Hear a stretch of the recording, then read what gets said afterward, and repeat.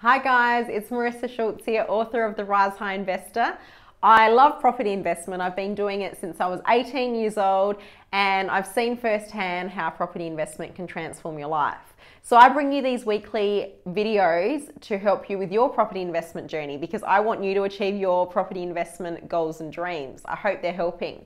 So today I'm going to address the very important question of what income do you need in retirement? And of course the answer is it depends and it's different for everybody, but let's have a look at some of the research and see if that can help you. Okay, firstly, the Association of Superannuation Funds of Australia, ASFA as they are called, they have actually done some calculations based on what they think you need to retire.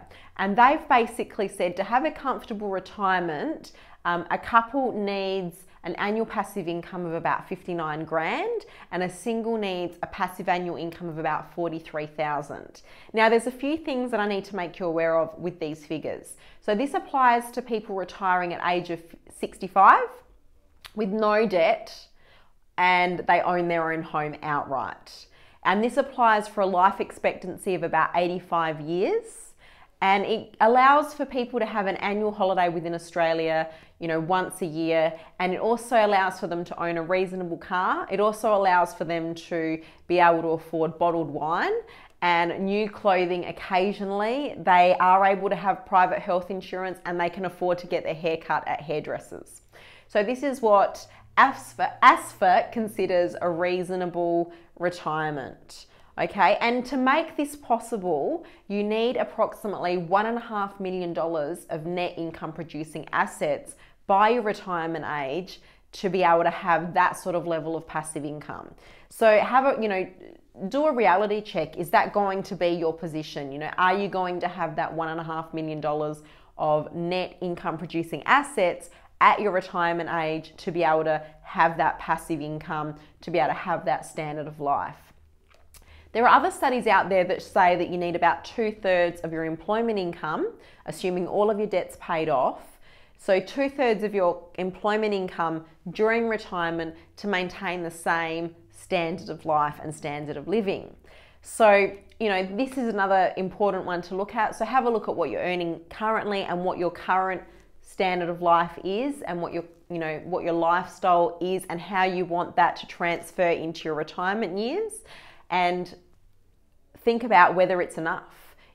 Perhaps you are happy to have a lower standard of living during retirement, or perhaps you want a higher standard of living during retirement and you want to use retirement to do the travel that you never had time to do during your working life. So these are the things that you've got to take into consideration to determine what is the right amount of passive income that you want to achieve your standard of living during retirement. I guess ultimately, I just want you to make sure that you are taking control of your financial future and you are working out what you need and you're working out how you can get there. And I've got loads of bonus resources that you can use to do this. One of them that comes to mind is there's a really good calculator in Chapter 2, bonus resources that can help you to work out what passive income you need. And then there are other tools in there that can help you to work backwards to work out what net income producing assets you need, so at least you know what you need to do. So I hope that's been of service and I hope that I've helped you today. Please take control of your financial future and do it sooner rather than later. And as always, I love getting your questions and comments. You can email me personally at propertyinvestor@risehigh.com.au and that comes directly to my inbox.